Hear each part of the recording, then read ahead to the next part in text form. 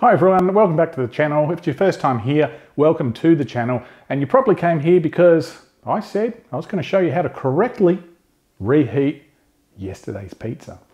Now I say correctly, there's plenty of ways you could reheat pizza. You could do it the silly way, and you could nuke it in the microwave.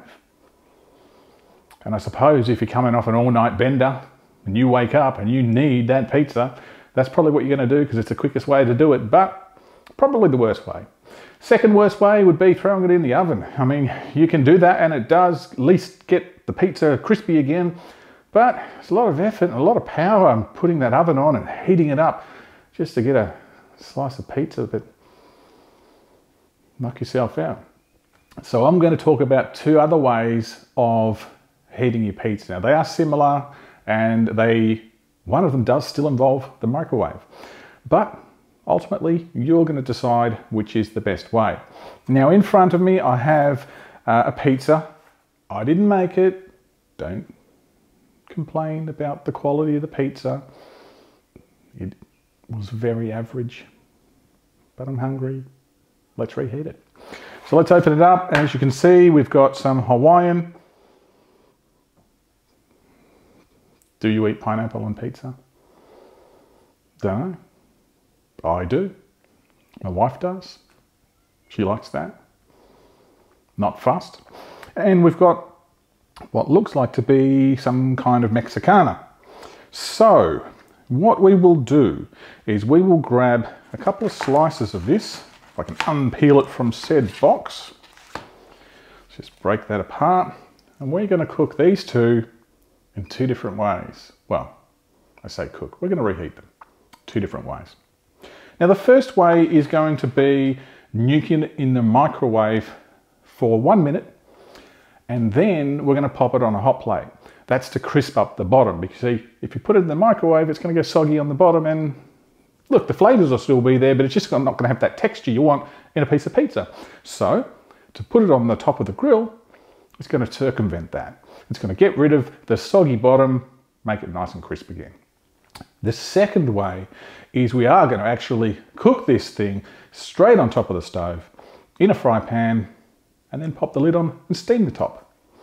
Now the jury's out, which way's the best? I'll show you both, then you decide.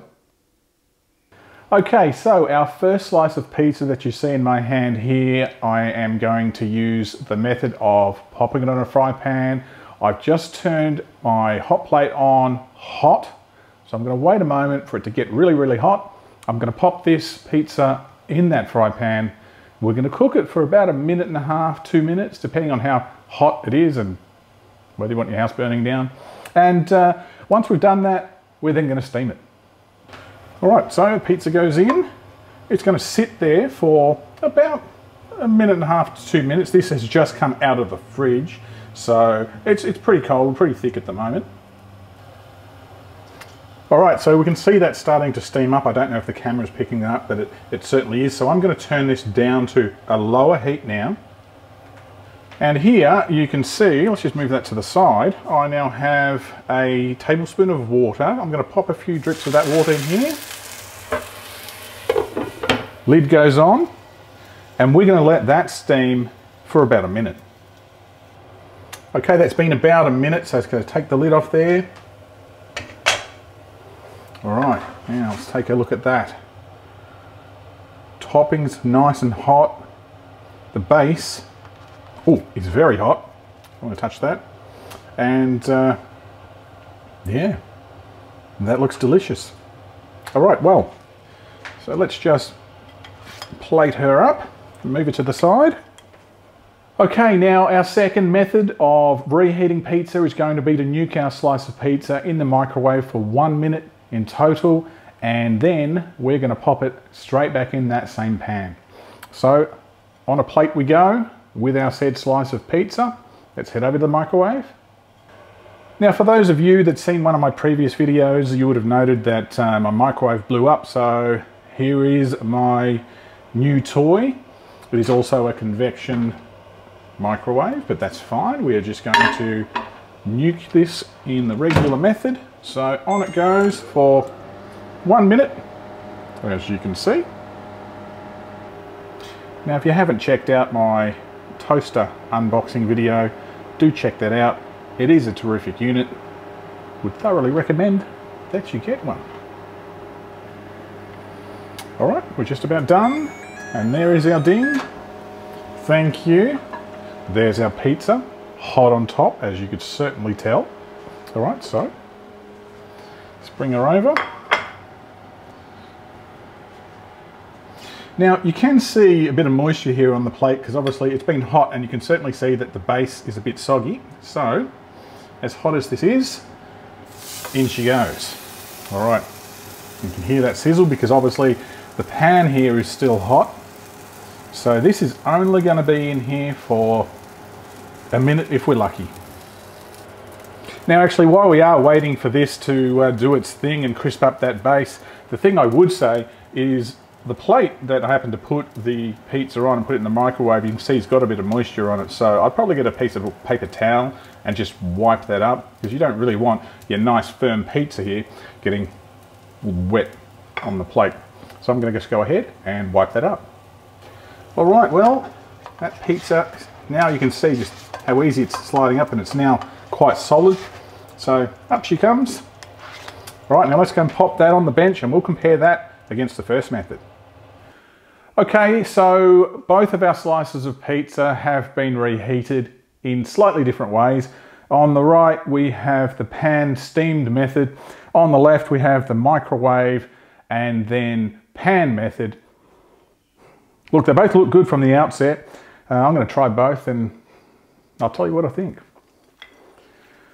Okay, well, it's definitely solid.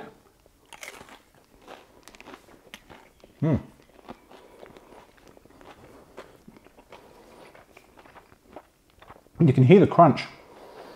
Oh.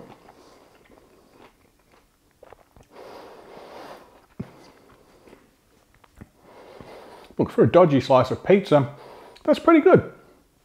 It's definitely reheated. It's definitely nice and firm on the bottom. I think the top probably could have used a little bit longer. But okay, it's definitely not that soggy pizza you're going to get out of the microwave, you know, or a long effort you're going to do by popping it in the oven. All right, but let's try pizza number 2. Base feels pretty solid.